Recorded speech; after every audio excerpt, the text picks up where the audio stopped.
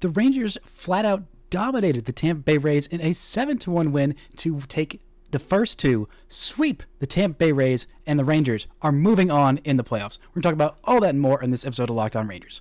Let's get into it. You are Locked On Rangers, your daily Texas Rangers podcast. Part of the Locked On Podcast Network, your team every day.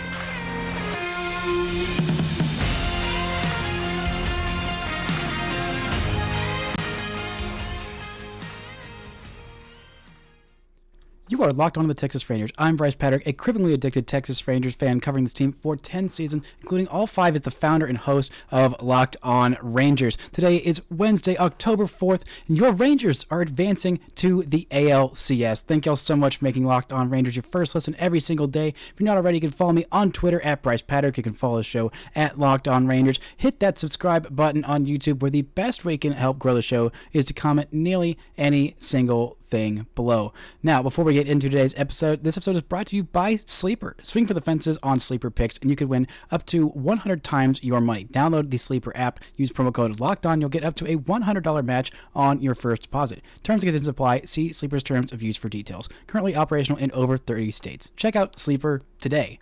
Now, the Rangers won 7-1, and of course, it ended with a little bit of nervousness. If you've been burned enough by this bullpen, it did. I mean, for normal people who have not been burned as much as this Rangers fan base has by this bullpen, it was a little more nerve-wracking than the Rangers would have wanted. But they had their closer on the hill, and he didn't end up allowing a run. Josh Sborz didn't end up allowing a run, and Nathan Eovaldi allowed just one run in his exceptional outing. But the offense, oh my goodness, the offense. It looked like it might be another day like yesterday, where the Rangers had a lot of runners in scoring position and a lot of guys left on base. There were still 7 runners left on base, but the team went 4 for 13 with runners in scoring position, with some great at-bats from up and down this lineup. I mean, when you look at the depth of this lineup, you have the all-star starting third baseman, Josh Jung, hitting 8th in this freaking lineup. And what did he do? Oh, he went 3 for 4 with 3 extra base hits, including a pair of doubles and a triple. Oh, and who do you have in the number 9 hole? Oh, that's just Evan Carter, a guy who has reached base in all but one of his first 8, I believe, plate appearances in the postseason. Absolutely incredible. Also had his first career playoff home run. It was an absolute no-doubter. He also walked in this one because, of course, he did. He also got hit by a pitch. He also struck out the first and only time that he has not reached base in his young playoff career. Absolutely sensational outing from him. Everybody in the starting lineup, including Robbie Grossman, got a hit. A couple of hits from Corey Seager, as well as a walk from Corey Seager, which was intentional, because unfortunately Corey Seager didn't have basically any cover in lineup behind him. It was hitting Robbie Grossman, who got one single, a little bloop single, and as well as a weak pop out and a couple of strikeouts, and he should not be hitting in the 3 hole. It's not that complicated. It shouldn't be, especially not against a righty. It feels indefensible. It was confusing, and I thought that surely Mitch Garver must be hurt, because there's no other reason why Robbie Grossman would be hitting in the 3 hole. Nope, apparently it's just Bruce Bochy likes him. But you know what? It didn't matter. Even though he came up with a runner in scoring position in his first at-bat, Corey Seager hit a double, which was slightly misplayed by the center fielder, Manuel Margot, whose routes have been very bad in center field so far this year, but the Rangers took advantage of it. They took advantage of bad defense yet again. I know there was only one error in this one, but there could have been quite a few more. But the Rangers played stellar defense. Honestly, yet again, stellar defense. The only error the Rangers had was on a really weak catcher's interference call on a swing that looked like a check swing to me. It would have been checked successfully, but it hit Jonah Heim in the glove, and that runner was immediately replaced with a ground into a double play. But this lineup, all the way through and through, coming up big, including Adolis Garcia, his first career playoff home run. I just knew that he was going to get a home run at some point in these playoffs, and I'm glad it only took 2 games for him to get his first playoff home run. Took just as long as for Evan Carter to get his first career playoff home run. This lineup, the depth, the intensity, the quality of the at-bats through and through and through. We have seen it time and time again. Guys stepping up throughout this lineup. It doesn't matter if, Marcus Semion's going to have a 1 for 5 day. It doesn't matter if Adolis Garcia's going to have a 1 for 5 day, or Nathaniel Lowe, or Jonah Heim's going to go 1 for 4. Like, is somebody in this lineup is going to go off And if they keep passing the baton like they do, keep working these walks, keep working these pitchers, they got Zach Eflin out of there in 5 innings, 5 runs off of him, 4 of them were earned, including both of the home runs hit in this one. They were also aggressive on the base pass. Lely Taveras had a stolen base. Josh Jung forced a defensive miscue by, or I guess didn't really force it, but took advantage of a defensive miscue by Joshua Lowe, however Wendy Lowe would like us to say her youngest son's name. But he took advantage, and he was aggressive on the base pass. He went all the way to third, and then it didn't really matter if he had just stayed at first base, because right after him was Evan Carter's first career home run. This kid is absolutely astounding. I am floored, amazed, beyond belief with what this kid has done in his stint in the big leagues. I knew that he was going to be a very good player eventually. I thought it might be a little too early to call him up.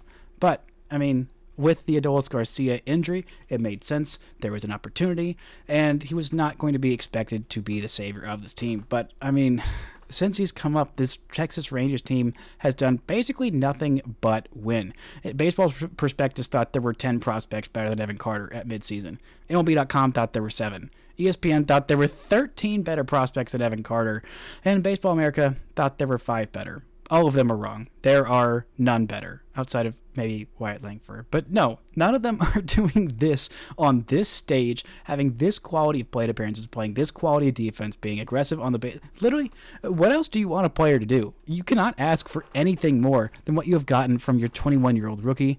And he looks like it's just absolutely not fazing them. I mean, some guys will say the right things of, it's just baseball. You play baseball anywhere. It's all the same thing to me. It's not that different in the big leagues or, in the lower minors.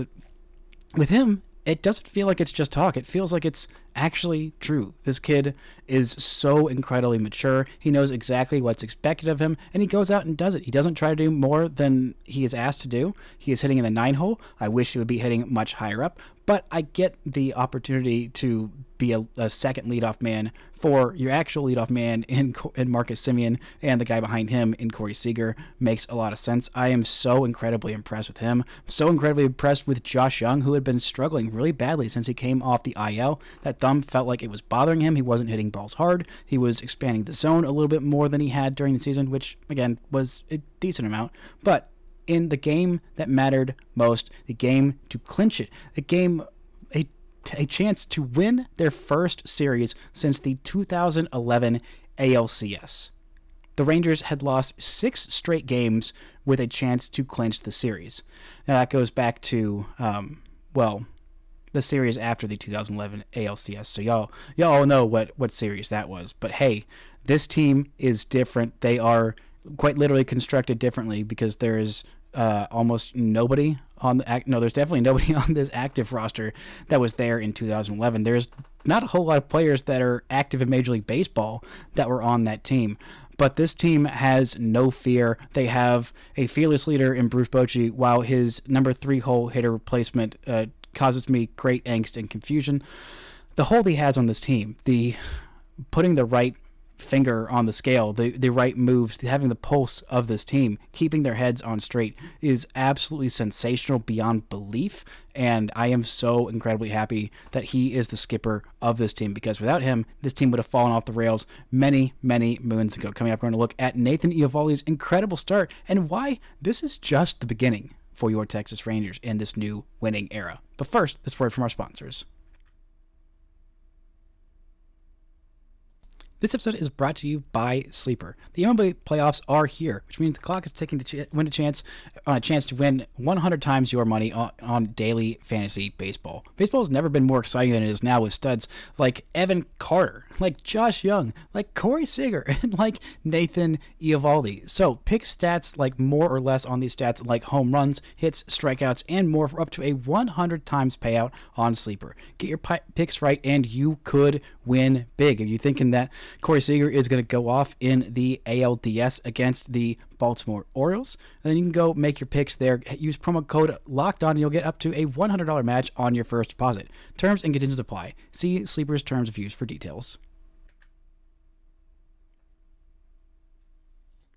Shout out to the Aviators for making Locked On Rangers your first listen every single day. On tomorrow's show, I'll be breaking down a little bit more of a big picture of this series, and maybe later on in the week doing a crossover with Locked On Orioles. Rangers take on the Orioles this weekend in the ALDS. You can catch every pitch on the hometown broadcast on Sirius XM. Just download the SXM app and search Rangers.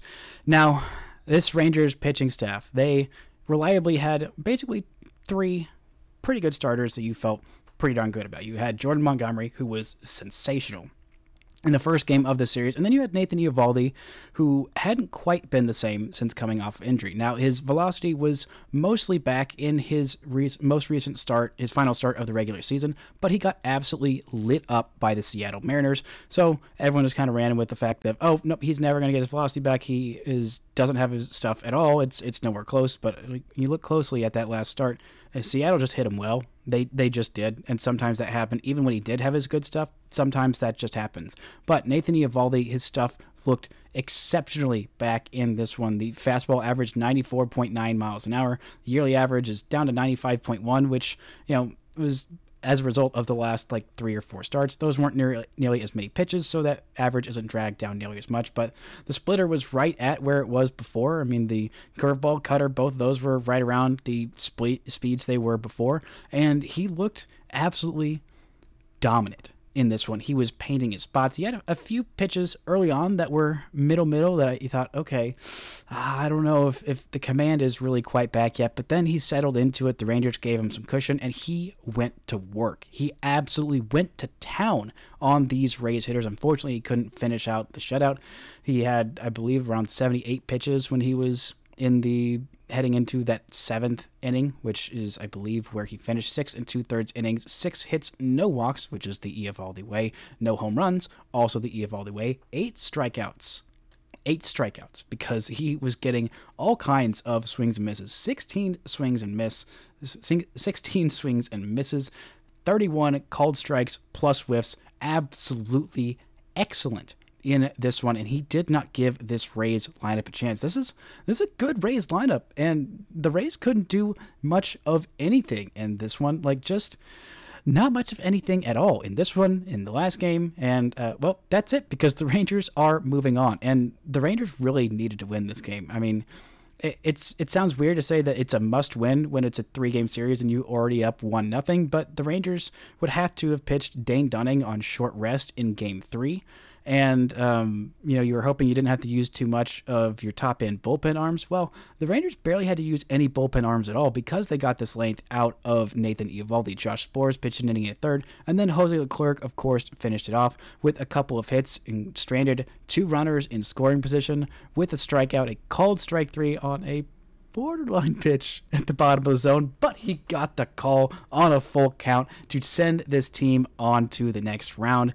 This is a dangerous team that is peaking at the absolute right time. This is a team that has been one of the best in baseball for the entire season. Did people forget about that? Did people forget that this team still has all the players that were kicking everyone's butts left, right, and center for the first 3 months of the season? Heck, the first 3.5 months, because until the midway point of August, this team was absolutely incredible. Absolutely incredible. This was a team that had a Pythagorean record of 96 wins. This is one of the best teams in baseball. They were significantly better than I think everybody else in the ALS, but they didn't get the job done because they stumbled down the stretch and they lost the division on the last day. That's a fact. And you know what?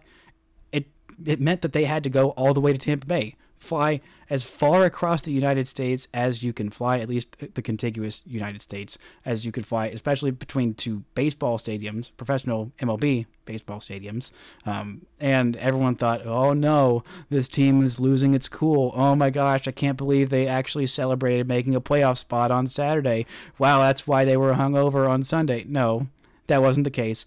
And I hope those people keep that same energy of, oh, wow, how dare they party today? They've only got 2 days off before the ALDS. No, party your freaking butts off.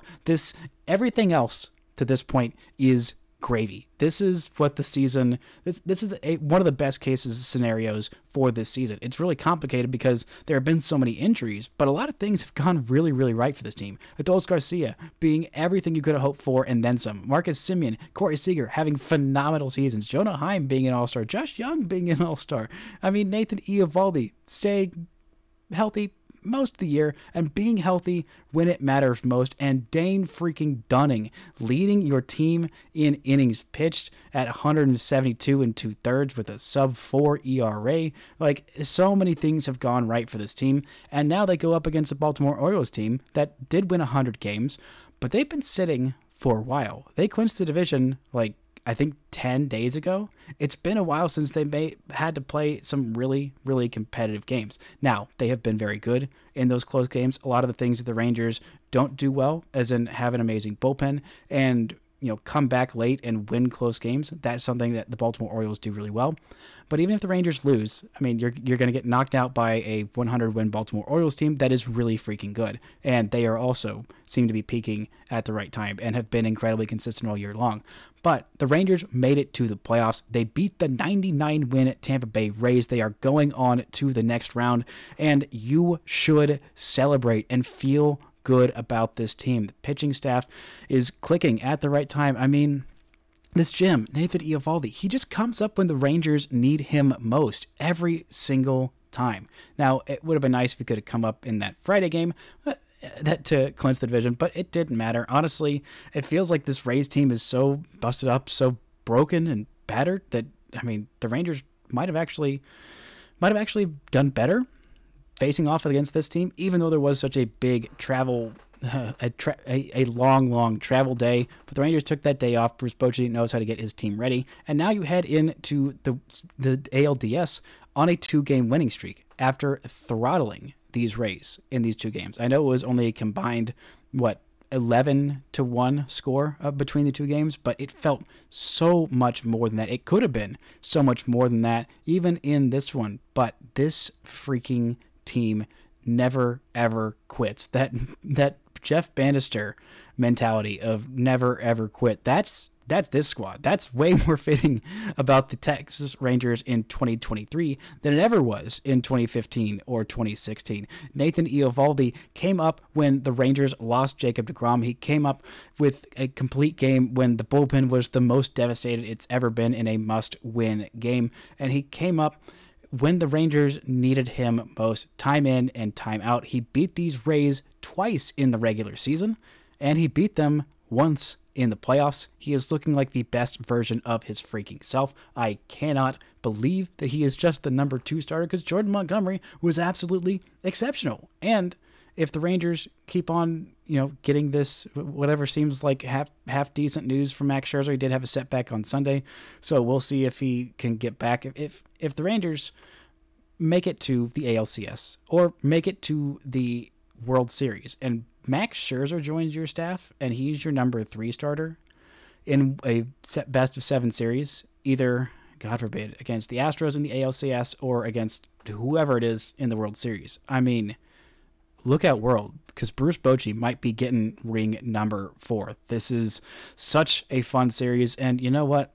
Even if it goes off the rails in the ALDS, which it might, but I don't really care at this point, this is just the beginning for this Texas Rangers team. Coming up, we're going to look at why. But first, this word from our sponsors.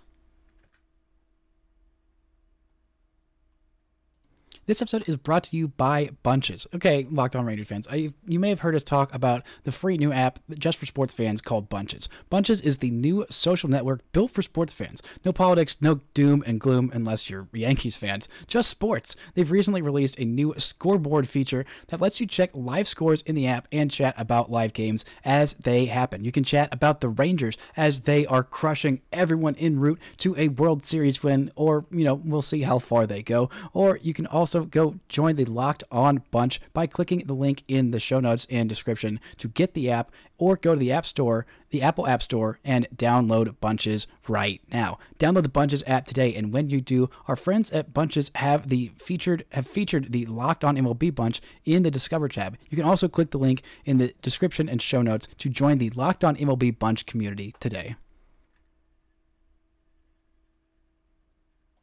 Shout out to the Aviators for making Locked On Rangers your first listen every single day. On Friday show, I'll be trying to get in a crossover with Connor Newcomb of Locked On Orioles to preview this ALDS series. The Rangers take on the Orioles this weekend. You can catch every pitch with the hometown broadcast on SiriusXM. Just download the SXM app and search Rangers.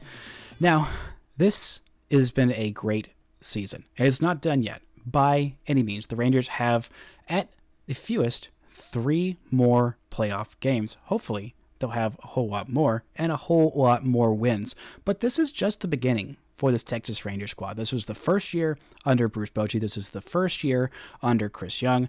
This is the first year of Evan Carter, who is very much going to be a face of this franchise moving forward, as is Josh Jung, as is Corey Seager, Marcus Semien, Nathaniel Lowe, Jonah Heim, Leody Taveras, Adolis Garcia. I mean, these guys are here to stay for the long term. I mean, Mitch Garver is the only one of these frequent hitters that is not going to be on this team for sure next year. Well, not under contract for next year, I should say. And by the way, they've got another absolute stud 21-year-old coming up probably next year in Wyatt Langford. So this offense that was the best in the American League, it could get even better next year. But this team, getting these young players this experience is huge. This is Josh Jung's first season. He's 25, he's a little old for a rookie because of some unfortunate injuries that have derailed him the last 3 years, which is really frustrating. If he didn't have that stupid thumb injury, he might end up being Rookie of the Year, and the Rangers might get an extra draft pick out of it, but I digress. He is still an incredibly talented rookie. He still started the All-Star game this year. He might start the thing next year. They've got Marcus Semien and Corey Seager signed for the long term. They are going to be here for a long, long time. They've got Max Scherzer, who's coming back at some point next year, assuming he doesn't come back too early and injure himself this year, which I don't think is going to happen. Nathan Eovaldi is going to be here next year. Dane Dunning is going to be here for another 3 years. John Gray is going to be here next year as well. And, well, I sure as shoot hope they bring back Jordan Montgomery next year because he has been sensational. And this team, I know they might not make the playoffs every year for the entirety of Evan Carter and Josh Jung's Texas Rangers tenure.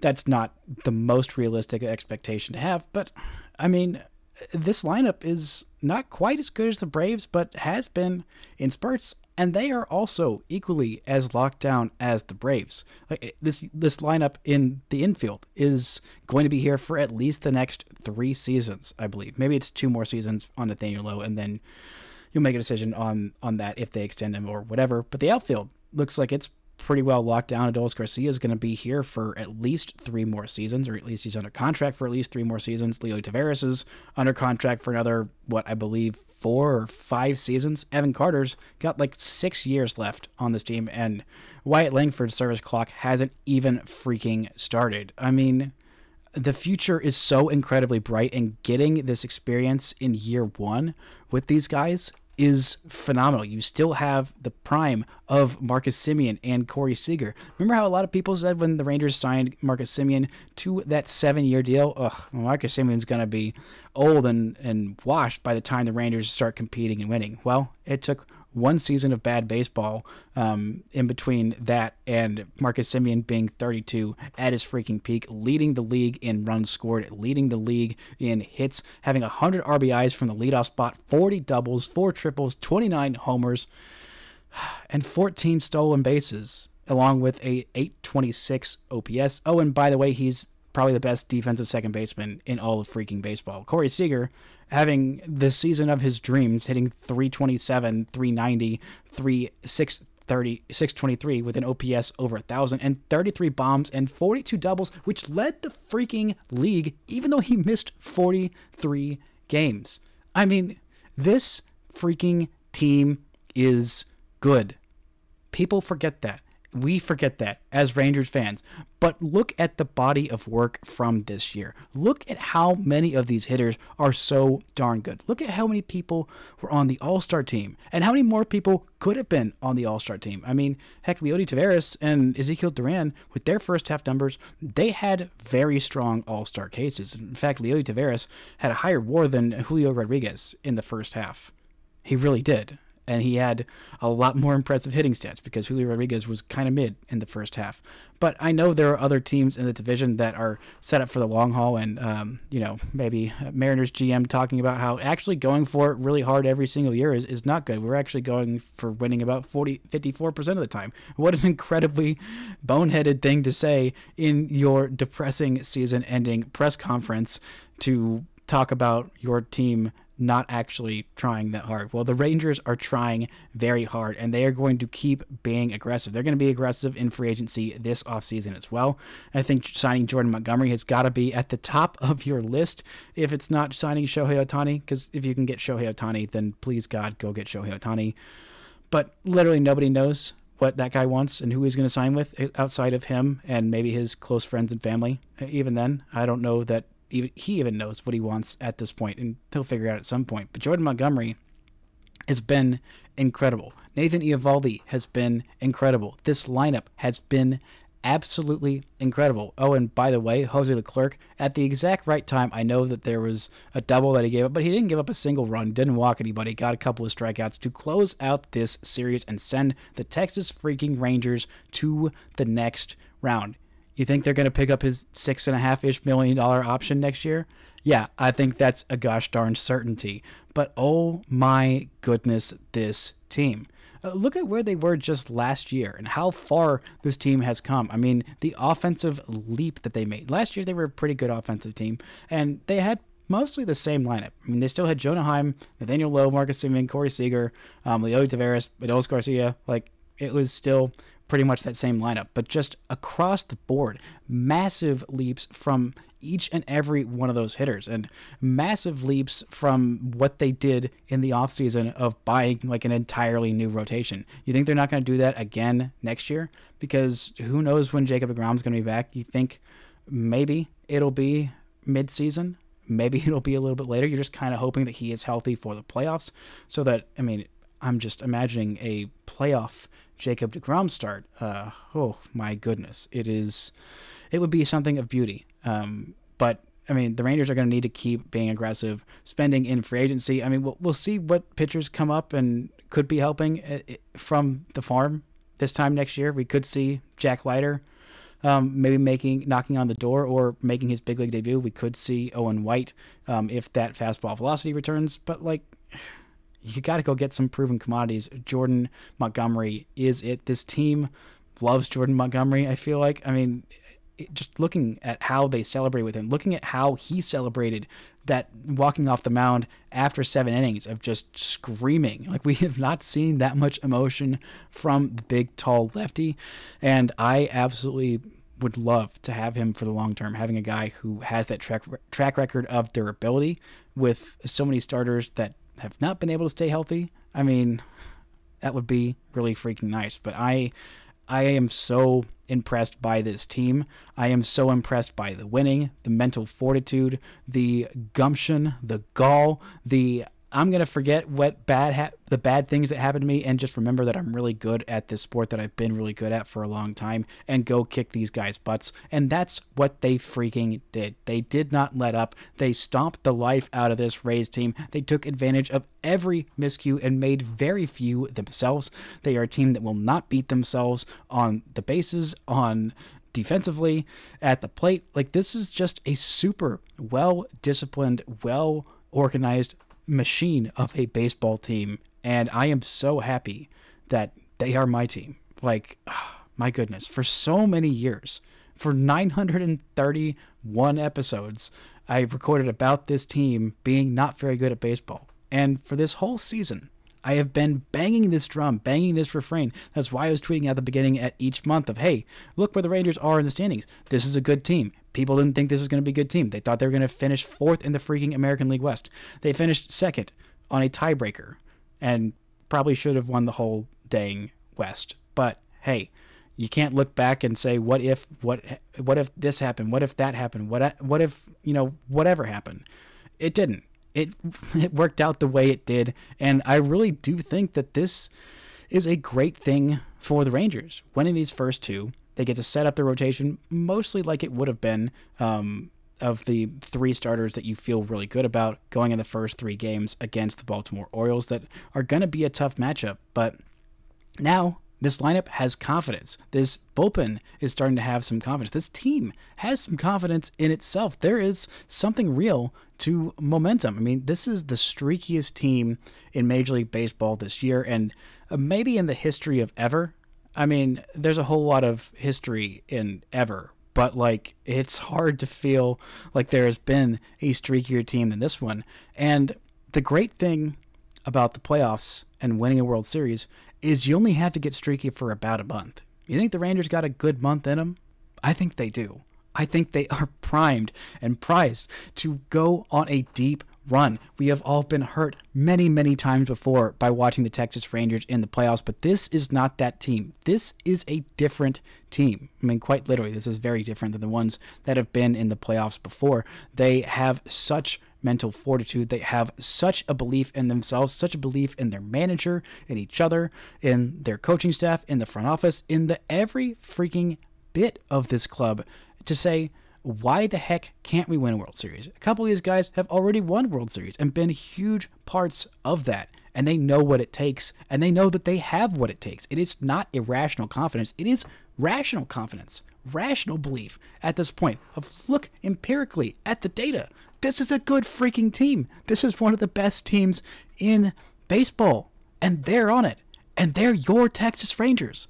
Doesn't that feel good to freaking say? It doesn't mean that it's all going to work out. It doesn't mean that they're going to win every single game from now until the World Series and have a championship parade, go ahead and start playing that route. No, but they have a chance, a good freaking chance. And for the first time in a long time, the Rangers have won a playoff series and have a hope of winning the whole gosh darn thing. Thank y'all so much for joining me today and joining me throughout these playoffs and throughout the offseason, because there's going to be a whole lot more Texas Rangers baseball to talk all year round, and I am so freaking excited for the rest of this run. It's not over yet. It is just getting started. Thank y'all so much, and until next time, don't forget to enjoy playoff winning Texas Rangers baseball.